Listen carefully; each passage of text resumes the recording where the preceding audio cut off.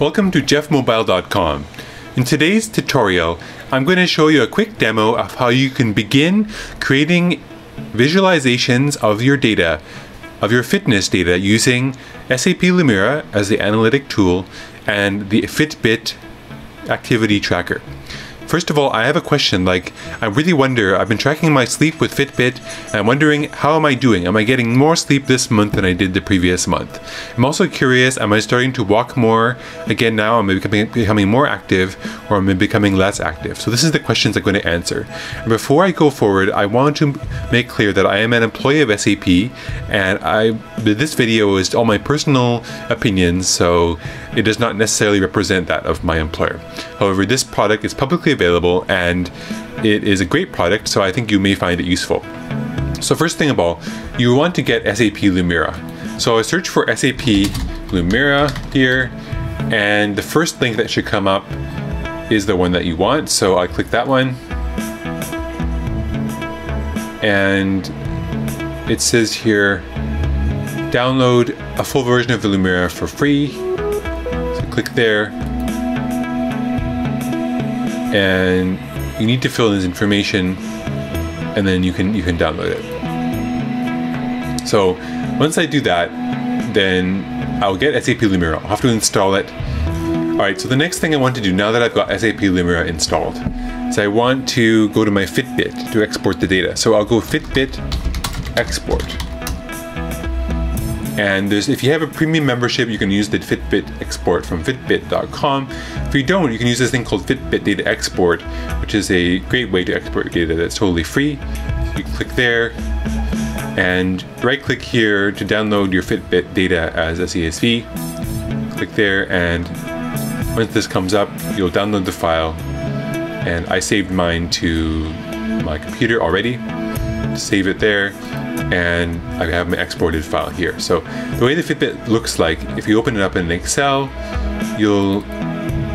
it looks kind of like this. You have a date time column and all your activities and all these different ways of measuring your health. And if you scroll down, the data actually begins when I first started using the Fitbit on March 24th, 2014. And it's starting to show my step data there.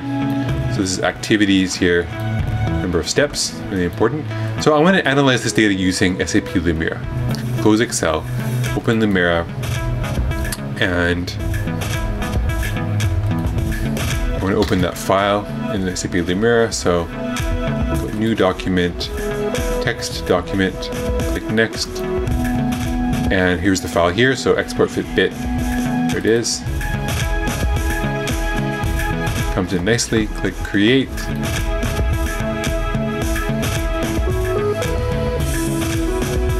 So the first thing you got to do is you've got to convert your date fields into the date format of SAP Lumira. So go to the prepare field. Before we can do this, you notice that we have a date time field here. This looks like a year-month-day. So I want to convert this to a date time. And the date format we want to use here is year-month-day. Click OK. So now we have a column called date time 2, but I want to rename this just to be simpler. Just rename this column to date. OK, that's all done. And then I also want to create a date time hierarchy on this so I can analyze the breakdown of the years, month, and days. So create a time hierarchy here. So now it breaks it down into year, quarter, month, and day. Okay, so I want to go back to Visualize Room and actually do some visualization of the data. Oh, I also noticed something here. I've got something here called sleep-minutes asleep. Well, actually I want to look at the number of hours I was asleep. So I'll click here, choose create calculated dimension, take that value, I'll call this hours asleep, and take that formula and divide it by 60. So minutes asleep divided by 60 should give me the hours asleep. Click OK. And hours asleep now appeared here. I also want to create a measure for that. So I'll click here. Measure lets you look at the numbers sort of in a chart. So create a measure. Now you can see here I've got hours of sleep here as well. Okay, so the first thing I want to do is I want to look at have a look at the data. So I'll change this chart type. There's many different chart types you can choose from.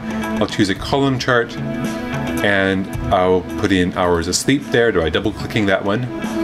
And that doesn't give me much information yet.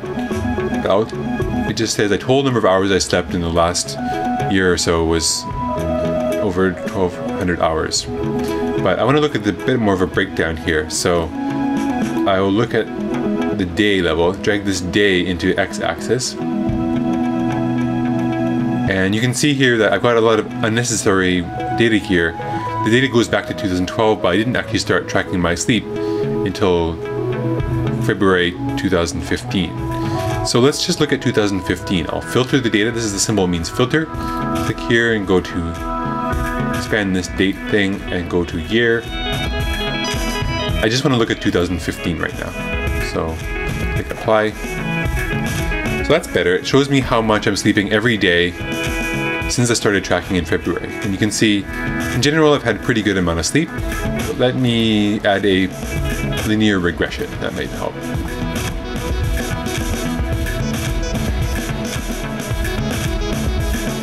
Let me focus in a bit more on this data. How about I only look at March, April, May, June, and July.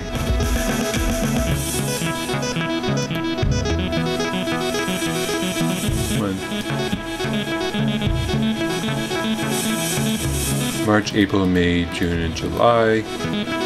Click OK.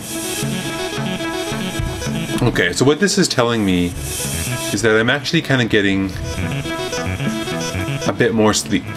It's kind of going up. See, the trend here is going up. That's kind of interesting. I'd like to now look at the average amount I'm sleeping per day. Like this day I slept 9.83 hours. So the minimum I've slept is 4.43 hours. The max I've slept is around 10 hours, which is, oh, okay. I'll change this hours of sleep to average.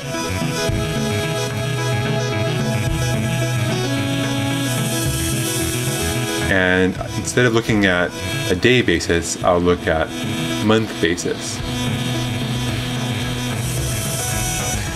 And to show the data, I'll click here, show data labels.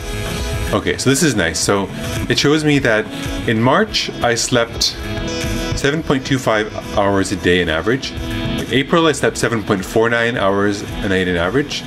In May, it was 7.6. And June, it was 7.68. And July, 7.94. So I'm almost getting 8 hours a night in July so far. It's already July 10th.